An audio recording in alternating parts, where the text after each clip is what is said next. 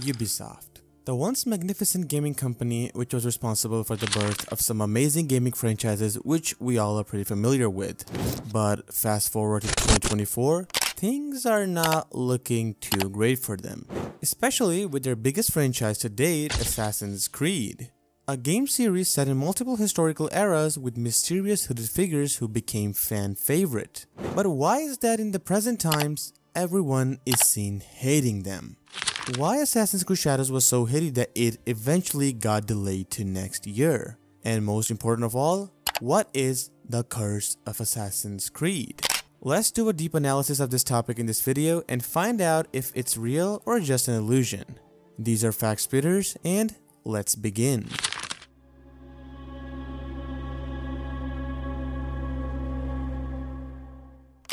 To understand this topic in detail, we have to discuss some history. Well, not all of it, but some important aspects, so that we get an idea of what it used to be.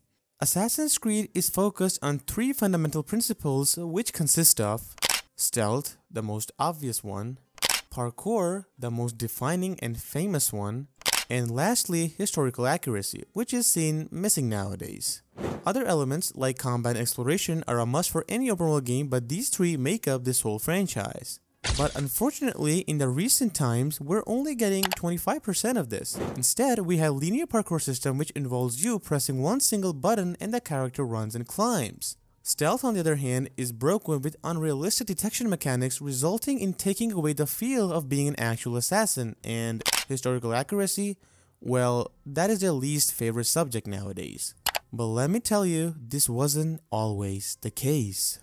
Back in 2007, when they converted Prince of Persia Assassins into Assassin's Creed, they wanted it to be as grounded as possible.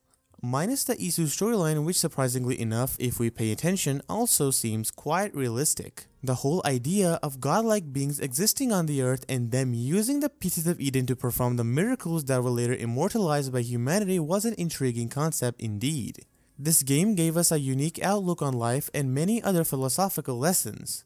To this day, we still consider Assassin's Creed 1 the epitome of good writing from Ubisoft. The modern day sections, on the other hand, although being wanky as hell, were still pretty much praised.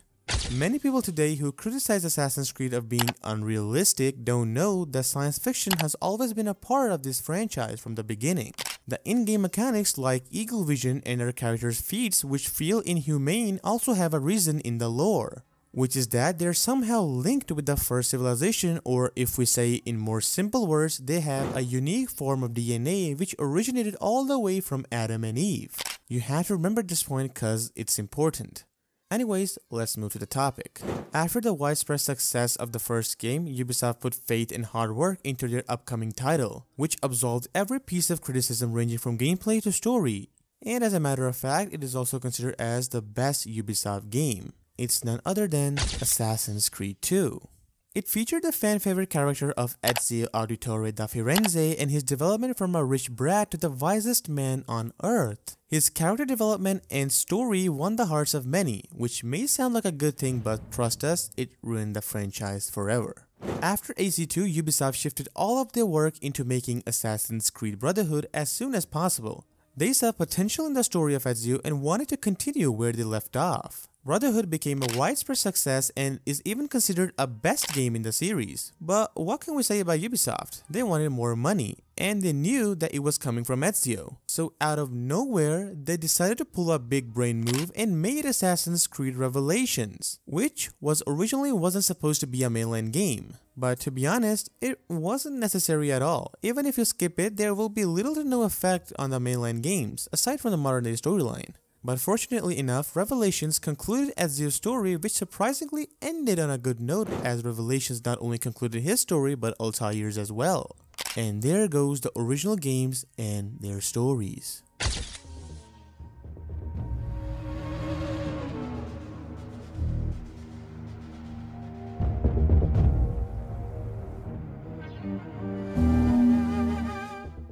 In 2011, Ubisoft announced that they are working on their biggest project to date, which will completely overhaul the franchise once and for all. and will also feature a new and fresh protagonist. Now this is where the glory days ended for Assassin's Creed. Once the trailer for Assassin's Creed 3 was dropped, fans started hating the new character for no particular reason, without even playing the game. And as we mentioned earlier, Ezio was the main reason for all of this. His character development was so peak that fans were not able to resonate any other character with him, even if it meant that it was another of Desmond's ancestor. That was the exact point where the fandom divided. One portion wanted the old formula back, which started from AC1 and ended with AC Revelations, whereas the other half was more innovative. They wanted improvement and new style so that the series does not become stale. This whole thing laid the foundation for the continuous criticism which we still see even today. After Assassin's Creed 3, Ubisoft released 2 more games using the same style as AC3, including Assassin's Creed 4 Black Flag, followed by Assassin's Creed Rogue, both of which gained enormous amount of good response and love from the fans, along with some hate from the divided fandom as we mentioned earlier. These games featured big ships, naval combat, good-looking parkour with almost good functionality, and above all, great stories, with the classic Assassin's Creed flavor embedded in them. The success of these games, well, primarily Assassin's Creed 4, motivated the studios to start working on a full-scale game made specifically for the new generation of consoles, which meant utilizing the potential of these machines to the fullest, and it was none other than the game which fans still haven't forgot, and it was Assassin's Creed Unity.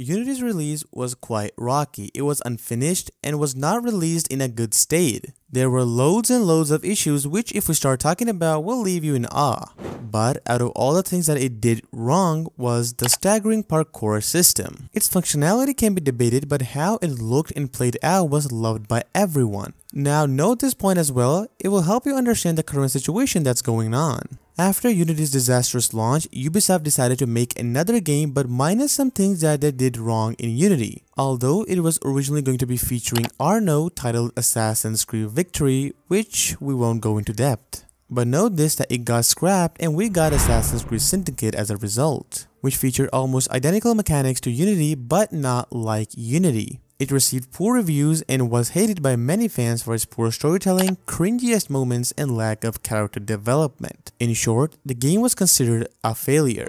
People started comparing it with Unity and surprisingly enough started to like that game even more. And this moment right here, lads, is the pivotal point where the bring back Unity trend started. Well, in its early stages of course.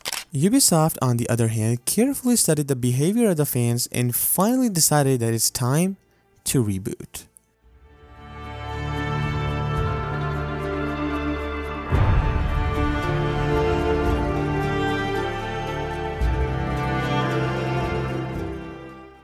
In 2017, Ubisoft announced their most ambitious title at the time, which was Assassin's Creed Origins. The game was hyped because of the fact that it was going to feature the entirety of Egypt as well as the origins of the Assassin Brotherhood. It also received a major graphical overhaul with improved animations and textures, with addition to some new features such as the targeting system, which allowed the player to track targets individually rather than it being story controlled.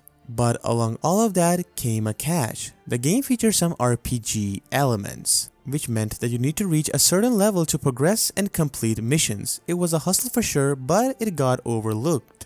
Origins became a massive success, with Ubisoft finally getting love and respect once again. But there's a saying that nothing lasts forever, right?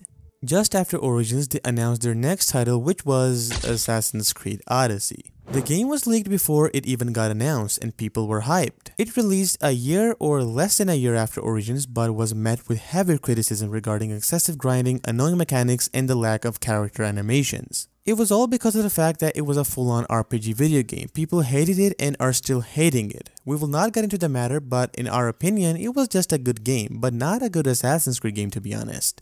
Anyways, after Odyssey and its criticisms came AC Valhalla, which promised to be a semi-return to the roots for the series, focusing on skills rather than grinding, and as a matter of fact was done quite good than Odyssey in some aspects, but was again met with criticism. The main reason for criticism in these games were the fact that they didn't feature actual assassins in them. Either they were rebranded as hidden ones or our main character wasn't even a hidden one. All of these criticisms forced Ubisoft to rethink their choices. And in September of 2022, they finally came back with another breaking news, which was Assassin's Creed Mirage.